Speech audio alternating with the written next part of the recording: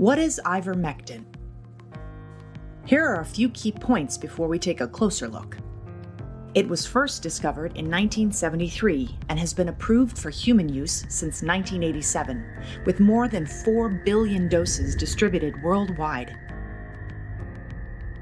The World Health Organization has also included it on its list of essential medicines. And it's been called a wonder drug due to its versatility, safety profile, and beneficial impact it has had worldwide, earning a Nobel Prize to the two men who discovered and developed it. It's fascinating to note that ivermectin shares a very interesting trait with penicillin and aspirin in the fact that they were all found and derived from nature. But to truly understand ivermectin and its impact, we'll take it back to the very beginning. The full story of ivermectin begins with Satoshi Omura in the early 70s. Working as a microbiologist at the distinguished Kitasato Institute, he was searching for new antibacterial compounds. Having grown up in a farming family, he developed a deep respect for nature and believed, as he still does today, that it held all the things we need to have healthy and productive lives. Because of this, the Kitasato Institute was the perfect home for his research, having been founded by Shibasaburo Kitasato, who also believed in the discovery of drugs and vaccines derived from natural sources. That belief drove Professor Omura's purpose to discover useful chemicals and bioactive agents in nature, and more specifically in soil-dwelling organisms. He's collected thousands of soil samples from all over Japan to find and isolate these new microorganisms. One sample proved to be very promising. From soil that was taken very close to the Kawana Golf Club just a few hours south of Tokyo, Professor Omura and his team were able to isolate a new organism.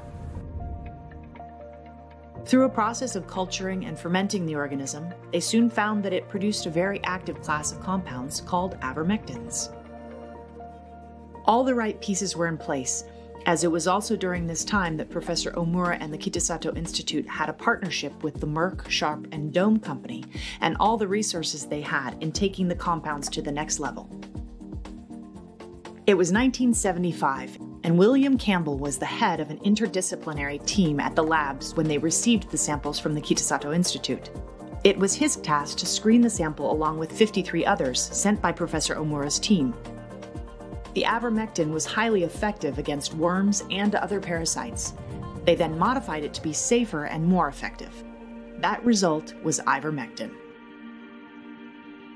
They have since searched the world over for the microorganisms that produced those original ivermectins. Quite remarkably, that sample site south of Tokyo remains the only place they've ever been found. An astounding fact considering the global impact the drug has had. In the time after isolating and screening the new ivermectins, further analysis revealed the efficacy against a diverse range of parasitic worms and insects. In fact, they found it to be 25 times more potent than other antiparasitic drugs. It was also the first drug in a new class that could treat parasites both internally and externally, called endectocides. In 1981, ivermectin was released commercially to treat animals and quickly became the top-selling veterinary drug in the world, used in both domestic animals and livestock. It was so effective, it nearly eradicated a roundworm commonly found in horses. But the goal was always a drug that could treat both animals and humans, so the work didn't end there. William Campbell pushed forward on more studies to see if ivermectin could be used against onchocerciasis, also known as river blindness, after finding that a close relative to the worm that caused river blindness was very effectively killed in horses. River blindness is caused by Onchocerca volvulus, a parasitic worm that can live in the body for up to 14 years. It's spread through the bite of infected black flies that carry the tiny worms in larval form from person to person. Aside from blindness, they also cause severe skin issues and intense itching, as well as being generally debilitating. In fact, in the West African savanna, half the males over 40 years of age were blind due to onchocerciasis. In 1981, Merck began clinical trials in Senegal. Safety was a top priority, so they began with a very small dose of ivermectin. River blindness was a massive health emergency, as well as a socioeconomic issue, and they were set on addressing it effectively with ivermectin.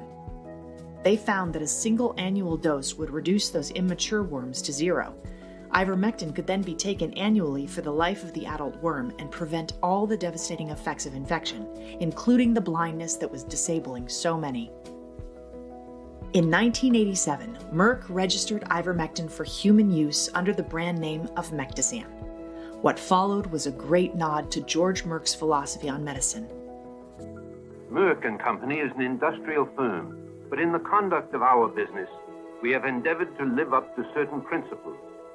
We try to remember that medicine is for the patient. We try never to forget that medicine is for the people. It is not only for the profit. They established the Mectizan donation program and began distributing ivermectin at no cost for the treatment of onchocerciasis, committed to continue their distribution for as long as needed and wherever needed. Ivermectin has proven equally effective in another devastating parasitic disease known as elephantiasis. To date, over 30 years later, more than 4 billion treatments have been donated in 49 countries for combined treatment against river blindness and elephantiasis. A component to the large ongoing distribution is the safety profile of ivermectin. In fact, the WHO concluded that ivermectin was so safe that with some training, non-medical people could oversee their community's ongoing administering of the drug. In 2015, Professor Satoshi Omura and William Campbell received a proper acknowledgement for their discovery of ivermectins and the impact ivermectin has had all over the world. They were awarded the Nobel Prize in Physiology or Medicine. In the spaces of physiology or medicine, the ultimate goal is to achieve scientific breakthroughs that change our view of human health, disease, and normal vital processes. From more than 40,000 different Streptomyces cultures, he was able to identify a completely unknown type, Streptomyces ivermectilis. That contained a compound never seen before and which would change the history of medicine. William C. Campbell received the Streptomyces strain from Omura and identified the unique properties of Streptomyces ivermectilis in killing many different intestinal nematodes with extraordinary potency. Given the efficacy of ivermectin, global initiatives sponsored by WHO and NGOs have the goal now to eliminating these two diseases by 2025.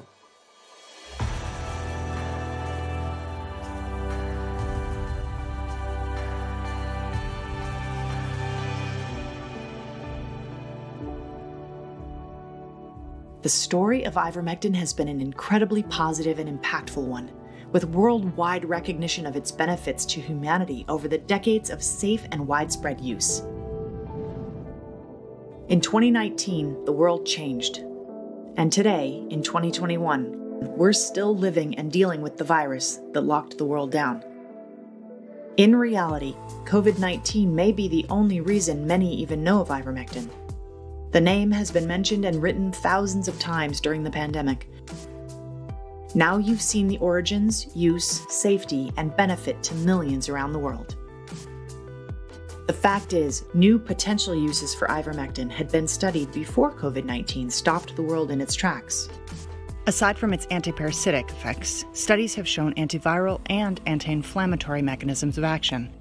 And as drugs are commonly repurposed after research proves efficacy and safety, this was promising for many areas of use for ivermectin. Studies have shown effectiveness against influenza, Zika virus, dengue fever, malaria, tuberculosis, leukemia, HIV, and more.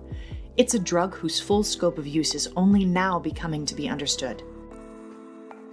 COVID was a global health emergency, and this prompted many doctors and researchers to investigate existing and established drugs to repurpose, placing even more attention and broad worldwide research into ivermectin's potential uses. And due to its mechanism of action as an antiviral, it could be useful across future viruses and mutations. The story of ivermectin is far from over.